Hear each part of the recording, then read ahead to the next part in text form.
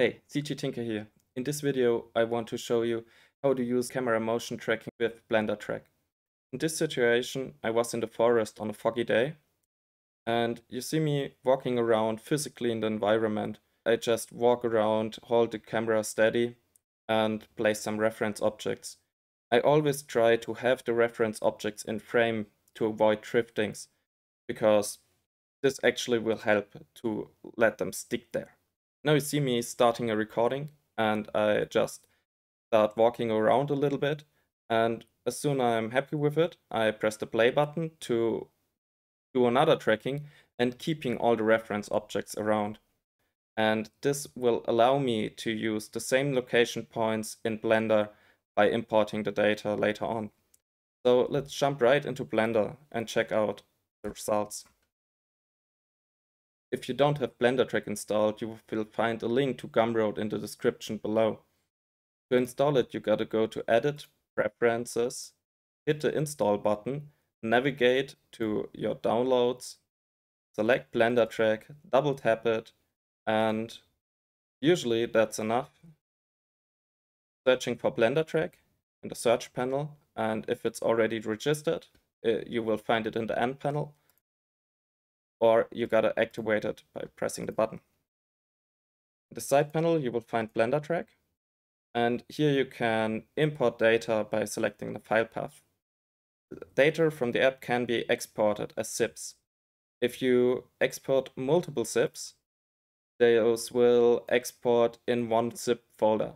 So you will find zip files in a zip folder, like so. If you want to import data, you got to extract zips.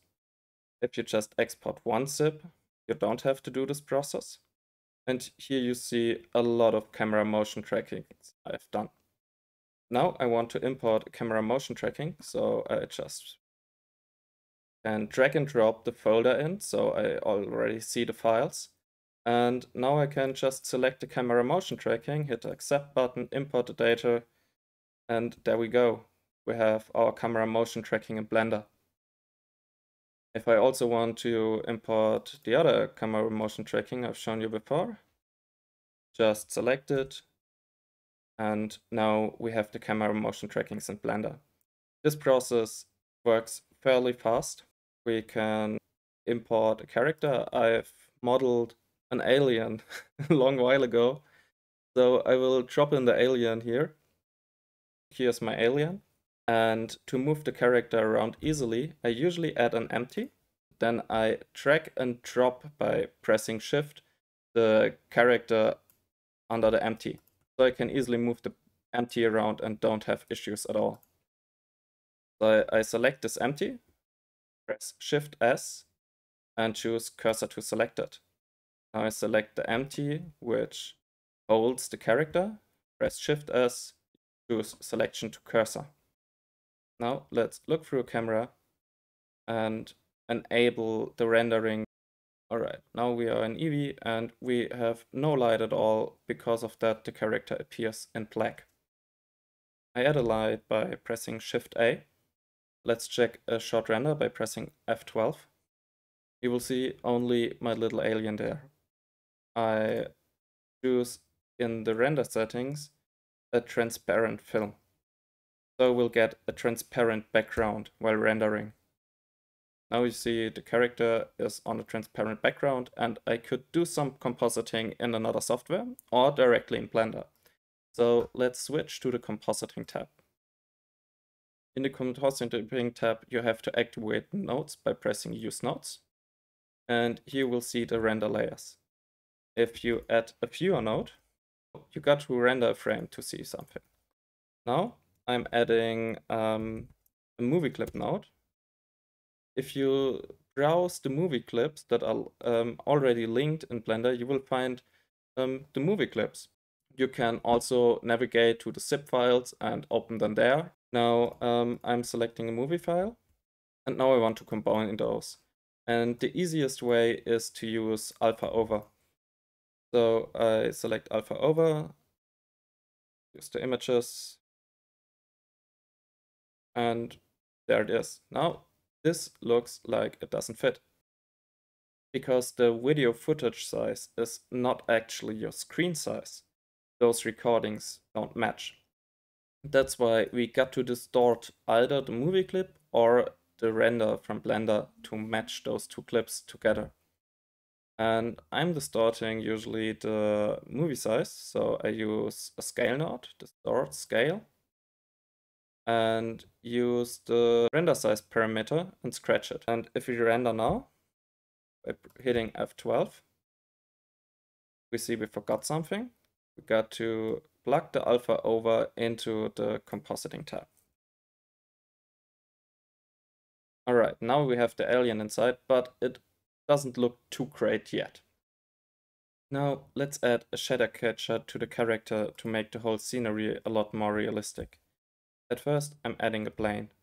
So let's go to the shading tab. Here we create a new material and we want to have a diffuse BDSF. And just for reference, an emission shader. If we plug in the emission shader to the material output, you will see, let's say, a red color at first. And now let's use a mix shader. Let's take a blue emission shader. This is just for reference. And now we want to have the shadows as factor in between the blue and the red color. So we convert the diffuse BSDF to RGB. Now the shader information is color information, and this color information we want to be black and white information. If we plug those into the factor, we see a mixture of both in here. Next, we want to enhance the effect to have the red really around, because we want to have the red as transparent channel later. I use a map range node for that, because like so I can enhance those effects greatly. And the values will be in between 0 and 1, because they are clamped. And this works similar to a color ramp, and you can definitely try around which you prefer. Now I change out those two shaders. On the top, I want a diffuse shader, because this is actually shadow information. And on the bottom, I want a transparent shader, a transparent BSDF. And now you will see that the transparent BDSF is black. Now let's just check the material properties, because you will see in the blend mode there is the material opaque, and opaque cannot be transparent. So we gotta change this value to alpha blend, and now it will be transparent. And the shadow mode you can keep on opaque, but also you can change it to alpha clip or none, because we don't actually want to throw shadows with the plane. Now if we switch to a camera, our character will actually throw some shadows, which is great already. So if we render this, we have some decent little shadow, which is a minor effect, but it really helps. And if I go to the compositing, I just added some color correction to the character to blend the character in a little bit better, removed some contrast, removed some saturation, and used the alpha channel as a mask to just add those effects to the character. Now I'm just starting a render and have the compositing already enabled in the render. I just rendered this camera. I can just click Control and numpad 0 on the other camera. Now I look through the other camera, and if I go to the compositing now, I also have to enable the other movie clip for rendering. And if I press on the render button now, you will see my character on the other movie clip, and that's about it. I hope you got an idea how to use blendartrack for camera motion tracking, and have fun. See you around.